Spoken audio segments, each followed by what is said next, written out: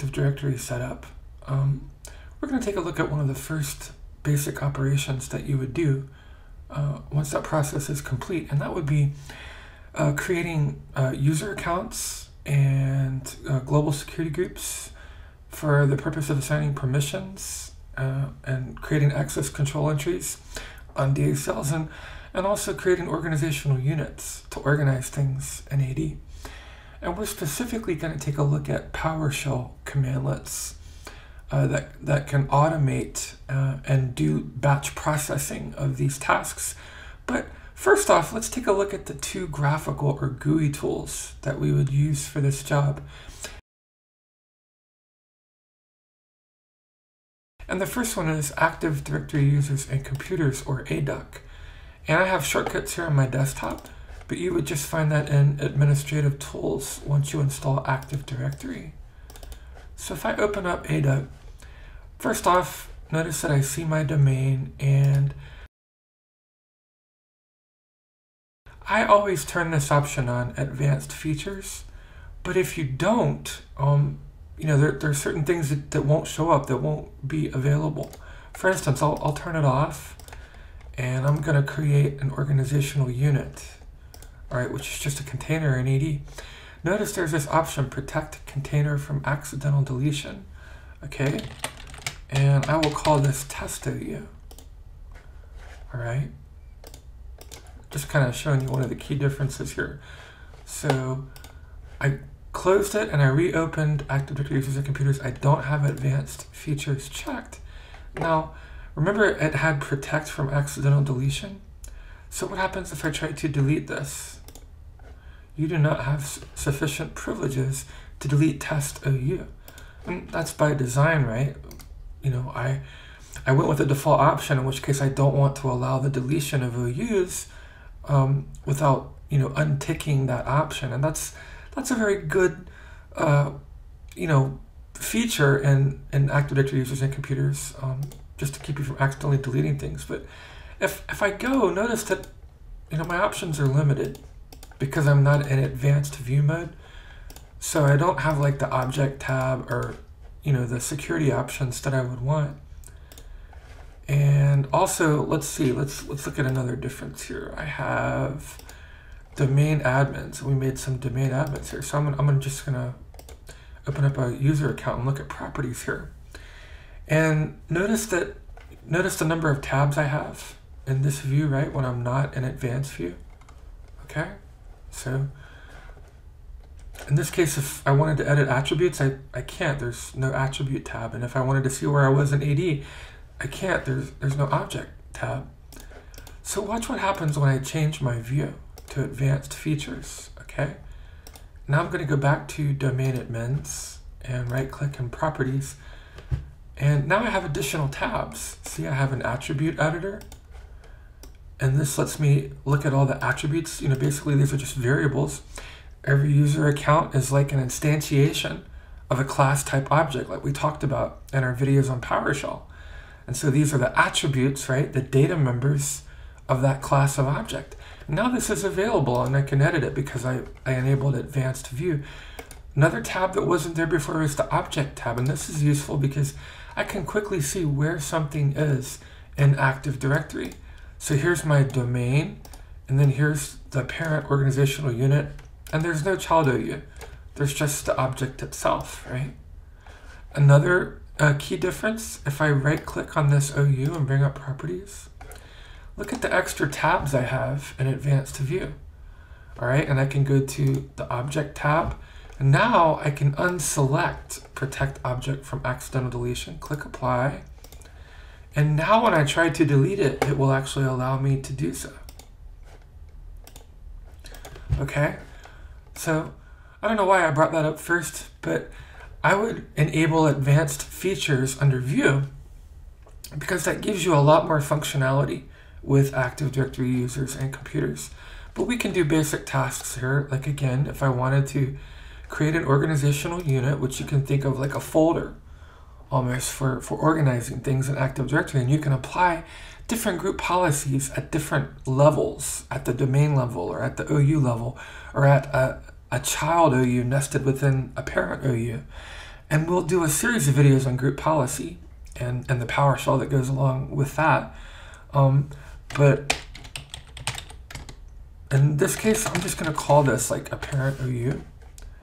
And I'm going to create another OU inside it, and I'll call it a child OU. All right. And if you went through that series of videos we did on PowerShell, we can do that as an underscore. If you went through that series of videos we did on PowerShell, we did a whole series of videos on inheritance hierarchies when we were talking about classes and class structure. Well, that is a very important theme in the design of Active Directory. Active Directory is a very object-oriented structure, you know, right? In the way it was coded and the way it was developed. And it takes advantage of inheritance and an inheritance hierarchy. So I could have a parent OU and a child OU, and if I created an object, I'm going to go here and I'll make a user. Let's call this test user 1. All right. And just a super magical, super duper password. All right. So if I were to look under the object tab, you can see how inheritance works, right? Here's the parent domain, battlestars.fleet. That's the parent domain. The parent OU is this first OU out here at this level. And then the child OU is the OU nested inside of it. And then inside of that child OU is my new user object, test user, okay? And this video, or series of videos, is just gonna be about creating and manipulating global security groups, organizational units, and user accounts. So we're not gonna go into group policy.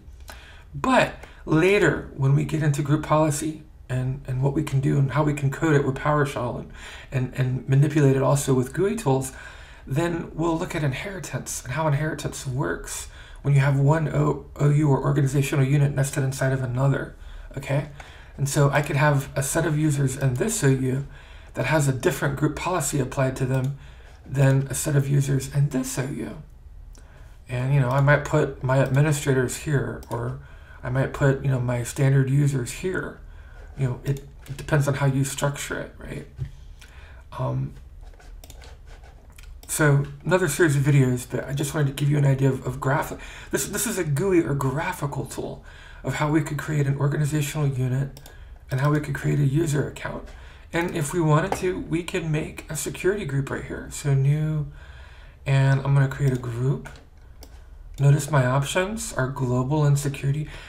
For the purpose of assigning permissions in Active Directory users and computers, or Active Directory Administrator Center, you usually want a global security group, okay? And I'm going to call this child OU admins. That's what we'll call it, okay? Make that capital. And then what I could do, either way, I could go here, and under members, I could add test user. And if I just type in the first few characters and click check names, look, there it is, test user 1. All right, so I added test user to this group, and I can add other users to this group, and then I could assign permissions, either via group policy or as access control entries on a DSL. If these words seem confusing, or if you're new to Active Directory, don't worry. We're going to do separate videos on all those topics. For now, we're just focused on this one little piece, right? Creating users, creating groups, creating organizational units. So don't worry about the rest of the stuff. We're going to hit that in separate videos later. We have to break this elephant up into bite-sized pieces, right? We can't try to eat the whole thing at one time. So don't worry if I'm using terms that you're not familiar with, or if you're new to Active Directory. We will come back to those terms and we will focus on them in much more detail in later videos, okay? But just know that a global security group, it's a way where you can add users to a group and then you can assign permission to that group.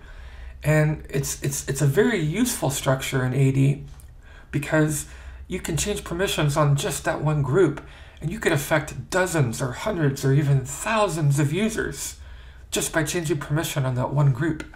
So we'd have multiple members. And that shows up under the members tab on a group. Or if I click on a user object and I open that up, there's a member of tab. And notice now that I've added my test user, right, to the child OU admins, he also shows up being a member of that group. So you can get at or manipulate group membership either way, from the group object itself or from the user object itself. And the same goes for computers, okay? Any computers or workstations I add to my Active Directory domain, they would show up here as a computer object. There aren't any because I haven't added any yet, but they would be here, okay? And same thing for domain controllers, okay? And I can create groups and add computer objects to security groups. And then the same thing, any permissions, any group policies that I applied to that group would apply to all the computers or all the users, you know, whatever objects were added to that group. So groups are a very powerful tool if used effectively in Active Directory along with inheritance. And that's just Active Directory users and computers. Now, another important graphical or GUI tool that you can use to manipulate and create user accounts and security groups and organizational units in AD is ADAC, or the Active Directory Administrative Center. They both do the same things to a certain extent, but they each have their niche in terms of usefulness. ADAC definitely has a lot more features than ADUC or Active Directory users and computers. But in my opinion, using ADUC it can be a lot faster. You can navigate around much more quickly in ADUC. If what you need to do is simple and to the point, you can get to it faster in Active Directory users and computers. So personally, I hope they never deprecate or retire this tool.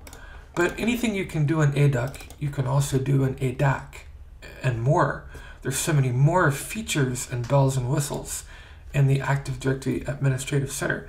It's just, to me, not as quick to navigate or to get around it, because sometimes those extra features, those bells and whistles, can slow you down. But in this tool, if I wanted to, I could look for a user. So I'm going to go down to global search and I'll type in test. I'm going to find our test user, right? Now, one of the cool things about ADAC, if I click this tab down here, see where it says expand and Windows PowerShell history? That's kind of cool. And then if I choose show all, I'm going to check this option. Notice it gives me the PowerShell commands and the attributes of each of them that are, that are basically being run. Basically when you use these graphical GUI tools, they're simply calling PowerShell commandlets in the background, and they're sort of hiding that from you. But again, I think this makes the case for the usefulness of learning PowerShell. And there's a whole series of videos that we just went through on PowerShell and learning basically what's under the hood. Inheritance, which is a theme that's used over and over in Active Directory. Well, that's also a theme in object-oriented programming, in C++ and in Java and in C# and in PowerShell. So the idea of inheritance and child objects and parent objects and propagating permissions, or an object inheriting permissions from its parent, that idea is central to Active Directory. And the cool thing about this GUI tool is you can actually see the PowerShell commands that it's running in the background. And it can be useful when you're scripting something if you're not quite sure what commandlet you need to call or use or what argument you need to set. Then you can do an operation in ADAC, and not always, it doesn't always give you what you need, but a lot of times you can get that commandlet from ADAC and then incorporate it into your script.